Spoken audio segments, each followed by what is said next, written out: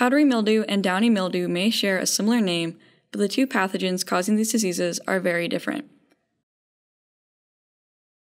Powdery mildew appears as an ash-gray, white fungal growth on a plant surface. It's typically found on the upper side of leaves, but can also grow on the undersides of leaves and on berries.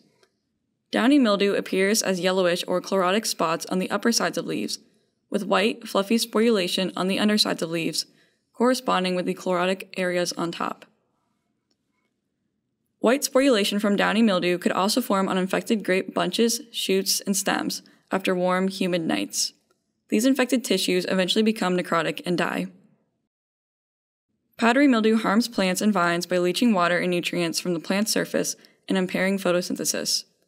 Heavy infection of the leaves may limit fruit maturity, which could ultimately reduce wine quality potential if in large amounts. Powdery mildew will spread to new growth if left untreated. Downy mildew is more aggressive than powdery mildew. Downy mildew invades deep into plant tissues to get nutrients, unlike powdery mildew, which remains on plant surfaces.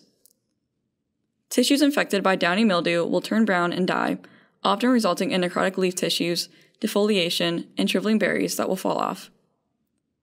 Both diseases need a rainfall period to initiate their primary cycles, but downy mildew needs additional wetting periods in order to sustain secondary cycles that spread and infect more tissues.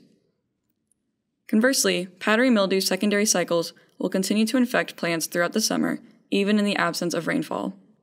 Grapevine leaf tissues are susceptible to powdery and downy for practically the entire growing season.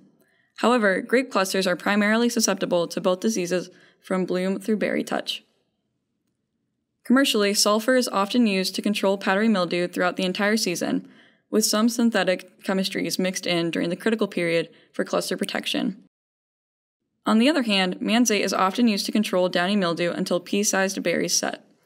Then, a copper or phosphoric acid product is used thereafter. As with powdery mildew management, synthetic chemistries are often used during the critical period for cluster protection.